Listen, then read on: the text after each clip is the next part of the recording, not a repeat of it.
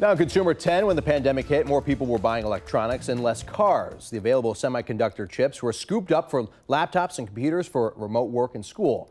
Well, production can't be ramped up overnight, and 2 years later, we are still feeling it. And we might be living like this for the next few years.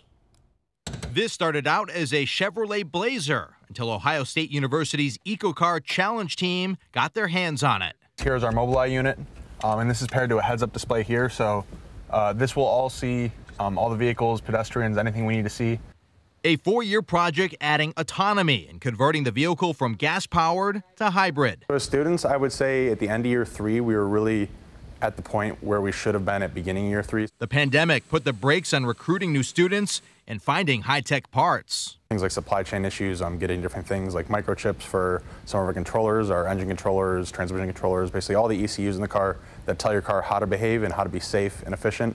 The EcoCar team, like most of the world, waiting on fabrication of this microchip. This way is about 1.4 millimeter. 1.3 millimeters by 1.4 millimeters. Seen here next to the tip of a pen. Thinner than a strand of human hair. Dr. Tawfiq Musa left Intel to come to The Ohio State University. He says Intel's microchip fabrication plant in Central Ohio is crucial for products in the United States. The announcement for Intel is that they will be operational in Ohio in 2025, right? So that's 3 years out. And that kind of gives us a good idea of how long it will take to bring a whole facility online. Musa says consumer habits need to shift away from electronics for meetings and entertainment, and production needs to increase. It's a supply and demand problem that, as we've seen, takes time. The demand is going to be the one to react faster than the speed up of production. So if demand keeps going up, it will going to take time for manufacturing to catch up. Time students lost in the classroom. Time developing the newest innovations in the auto industry.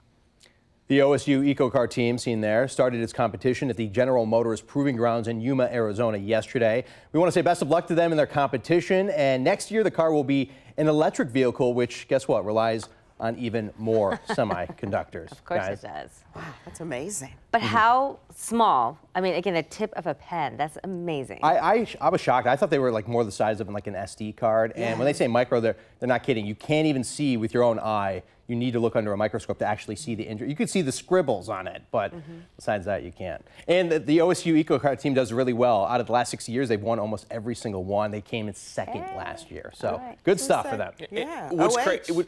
IO, yes.